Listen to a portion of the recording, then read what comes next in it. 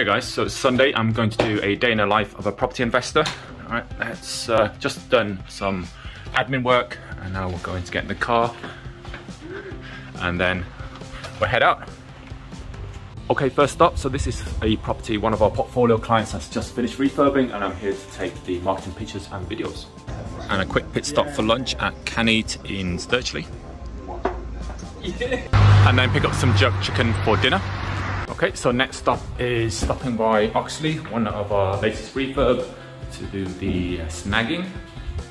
We're just visiting one of our new tenants and we're measuring up the curtain poles and their daughter gave us this. That's really nice, isn't it? And we're just hopping by another of one of our investor clients. They've just finished refurbing this 3-bed. Okay, so next one I am doing a quick virtual viewing with a prospective tenant. They've already paid the holding fee but couldn't get to the area.